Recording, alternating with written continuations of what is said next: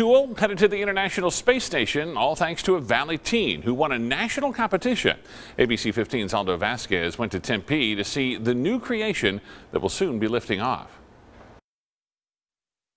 Sometimes the simplest designs I designed a what's called a carabiner tool clip. Have the most complex functions. It's a carabiner that can clip to either yourself or a tool bag or another part of the International Space Station, but it also holds tools here on the side. 18-year-old Austin Suter designed the winning tool for the Two for the Crew Challenge, a nationwide competition.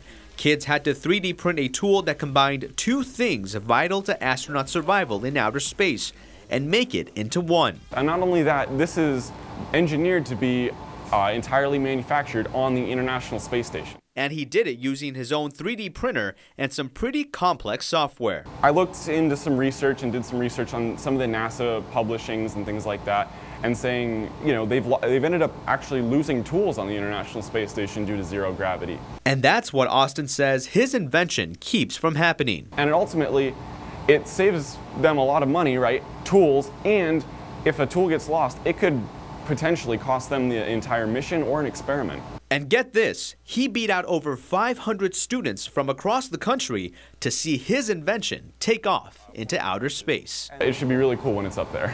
And get this, guys, in 9 months, this tool will be up in space helping astronauts. In Tempe tonight, Aldo Vasquez, ABC 15, Arizona. Very cool. I think he's sweating it out even just like a little bit when it goes up into space, like fingers crossed it works. I don't care how confident he is. I mean, you still got to be like... He did win a big contest, yeah. I just think it's funny that they can lose a tool when it just floats off. I know, it's like, and it'll be months the wrench before we go? get that back. By the way, Austin has some pretty big dreams, and to achieve them, he'll be majoring in mechanical engineering at ASU and plans to enter even more competitions like these.